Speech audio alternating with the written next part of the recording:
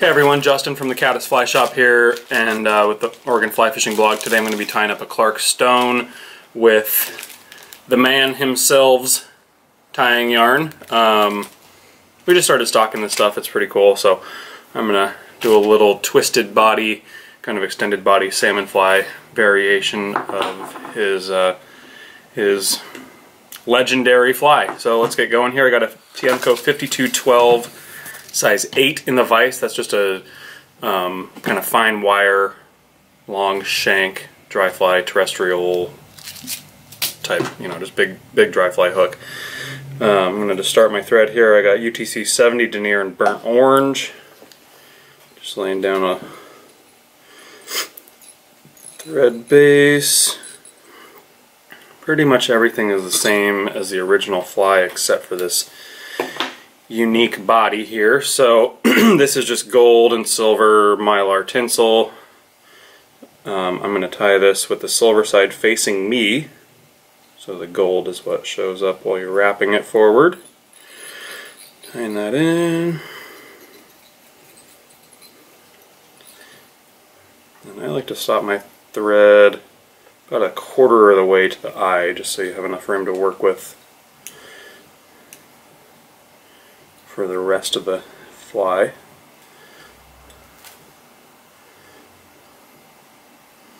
Okay.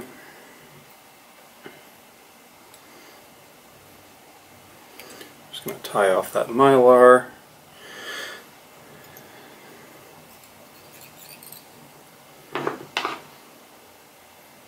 Trim that. Okay, so now for the body of this fly.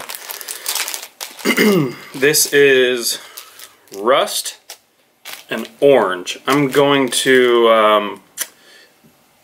I haven't tried this yet, but I think it might be kind of cool. I'm going to stack these two here. I'll kind of show you what I'm doing. So I'm going to take one piece of orange, cut that. That's about, what, 5 inches or so. Okay. Find the end of the rust here. One piece of rust. Same length and everything. Okay, I'm going to just lay those on top of each other like this. And then I'm just going to start holding it with my left hand here. It doesn't matter, however you are most comfortable doing this. With my left hand, and then with my right hand, I'm just going to start twisting this stuff up. Can you see that okay on the camera? Okay. Just going to start twisting this up. Yep, and that's going to provide just a little bit of variegation with those two different colors. Okay. So, I don't know how many times I did that, but until it's, you know, nice and corded, and then I'm going to just kind of split that with my middle finger there, let that twist, twist, twist, twist. Okay. And then there is your extended body, and you can kind of work it to, I've noticed with this stuff that it tends to get kind of curvy on one side, but that's okay. Okay, so here I'm going to just tie this stuff in, and as you can see, that was a bit too much of that material, so maybe go like 3.5 inches or so, just so you're not wasting it.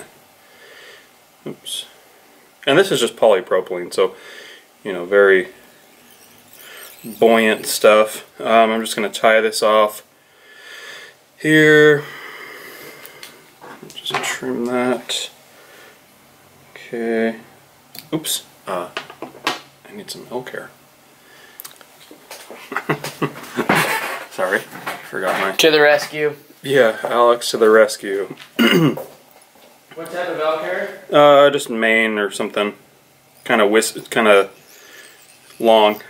So, like I said, we just started carrying this Clark's tying yarn from Lee. It's pretty cool stuff, and we have his book here as well, and he, in the book, has all kinds of really cool really cool things that you can do with this stuff that I never would have even thought of. Poppers and yeah, some pretty cool patterns. So check the material out, and check his book out too, because that's yeah, that's perfect. Thanks. So I just broke my thread there a little bit. I'm gonna just get it back in there. So yeah, like I said, this stuff can be a little bit unruly, but once you start fishing it and working this material, it'll straighten out, and I don't really think it matters if it's curved one way or the other. It is. Yeah. So this is just a bull elk mane. And I like this type of stuff here just because it's pretty coarse, and yeah, not I don't know. What would you? Yeah. Oh man, that looks great. Money. So, Justin. What? When would you fish a fly like this instead of the big old chubber? So with this fly, once we get to that portion of it, excuse me, I am going to trim the bottom part of the hackle. So you know, so it sits a little bit lower, you know, more in the surface film. I think on more pressured fish, like on the Deschutes, where they've seen 15,000 chubbies, and you know, quite a few of these things as well, but I think having a fair amount of different patterns is smart out there. Just pressured fish. I've seen a lot of that really floaty stuff.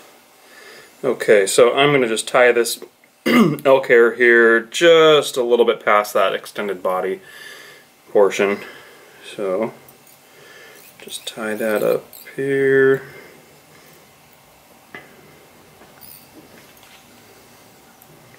There's that. And these things really are not buoyant enough to fish like a dropper or anything underneath, unless it's an unweighted soft hackle or something, but you don't really need to do that. So just this by itself, relatively short leader, you know, and those big back eddies and that kind of thing out on the Deschutes. Killer. So now I am I've tied this a few different ways without dubbing here, but I really I'm gonna just try it with some dubbing, because I've had the hackle slide around quite a bit, which I really don't like, because it kind of ends up just kind of messing up the fly. All the hackle will push forward, and so this is just to provide a little bit of grip for my hackle, and you can just dub that on pretty loosely. Actually, sorry, I'm gonna back that off. I forgot to tie in my hackle.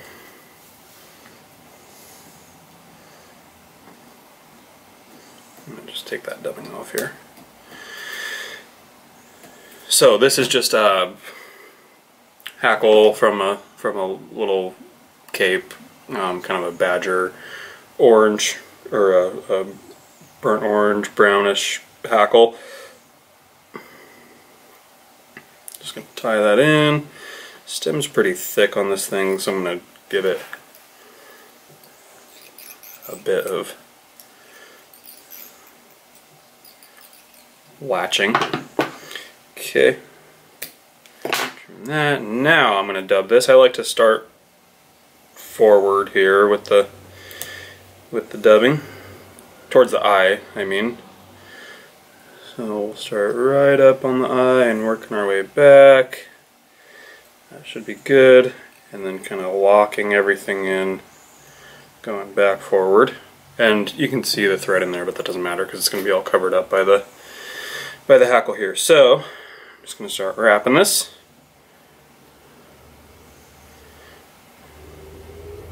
And like I said, that dubbing really is, and that was microfine and rusty brown, but it really is pretty much just for grip for this hackle.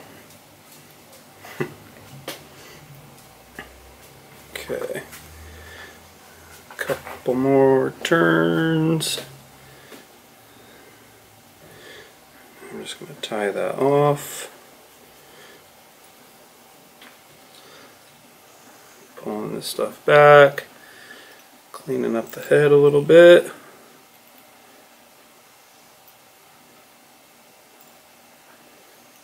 Okay, I'm just going to pluck that feather, the tip of that hackle feather, and then for this kind of thing where I've not got too much room for whip finishing, I just like to give it some half hitches with the end of a whip finishing tool or whatever kind of half hitch tool you have.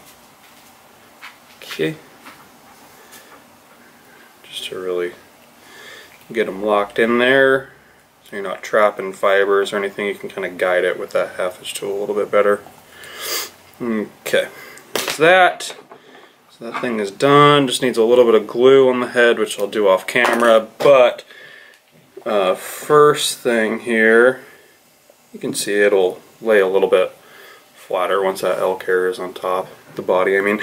So I'm just going to take my scissors here and trim this hackle so it's flush pretty much with the hook point. You can go smaller or whatever, but I think that looks pretty good right there. And there it is, the twisted body, kind of extended body, Clark Stone and a Salmonfly variation. Yeah, tie them up and go fishing. You will catch fish on these, so you don't need to let us know if you catch any fish on them with Alex's experimental fly. But yeah, try it out. Thanks everyone. See you soon.